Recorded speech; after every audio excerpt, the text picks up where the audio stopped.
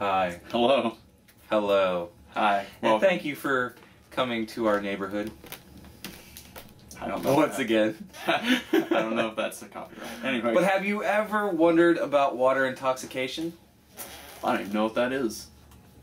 So yes. I knew it.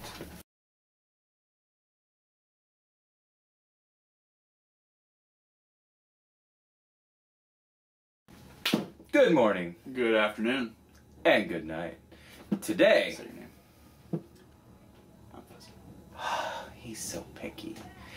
My name is Fuzzy. I'm Elroy. We are your hosts today. Are you ready to be waterboarded? Oh, I mean... Oh, ready to be waterboarded? No. But it's just as deadly, surprisingly. Water intoxication, if you didn't know, can actually happen. Basically what happens is it's similar to alcohol intoxication, meaning by like the side effects with nausea, alternated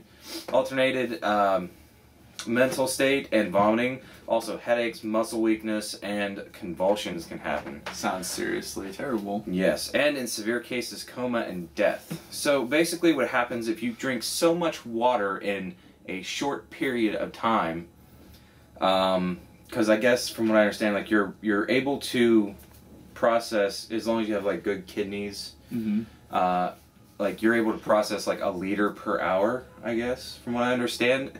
And basically if you drink more than that, like you start to absorb it a lot into your bloodstream and whatnot, and what that does is it thins out your blood basically, and you don't have enough electrons, as well as I was going to say, electrolytes to compensate for that, and then you just start losing function and going downhill fast.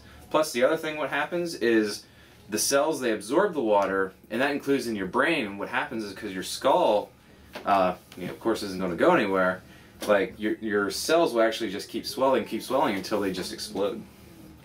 And that's basically what happens there. Like brain hemorrhaging? From what I understand, you're supposed to be able to even combat this if you realize it right away, and then you go and you try to get everything taken care of with like a saline drip and stuff like that to try to get electrolytes and whatnot back in your system. Just drink some Gatorade. You know what? Or coconut That's just water. it. I don't know. There's something I was reading that makes me think that it could be pretty much anything that you drink a whole lot of, really. Oh, okay. Well, Gatorade has electrolytes. Which we'll get into that. Oh, yeah, yeah. And so does coconut water. Has really high amounts of electrolytes. I totally agree. Let's see here. So yeah, that's just like just mind blowing that you can just. It's giving me an itchy eyeball. That's how mind blowing it is. Okay, when you drink so much water, blah blah blah. Ouch. Let's see here. Basically, yeah, it's water poisoning. It dilutes the blood of the electrolytes. Basically, what happens is a symptom of, or a form of hyponatremia, and it can be caused by excessive sweating too, severe burns, prolonged dehydration, and certain liver and kidney problems, and of course other diseases and conditions. So it's the same thing, but it can be caused by many things, including drinking too much water. Let's see here, and did you know since 1995 there's been about 20 notable cases on this actually happening, and one of the cases actually in 2014 is whenever a kid from Mississippi that was 17, he drank during and before, of course, to stay hydrated because he's playing football. And basically he was drinking Gatorade and Pedialyte, and basically, from what I understand, he fell over unconscious, found out there was swelling in his brain, and they wrote it off as being too hydrated. Wow.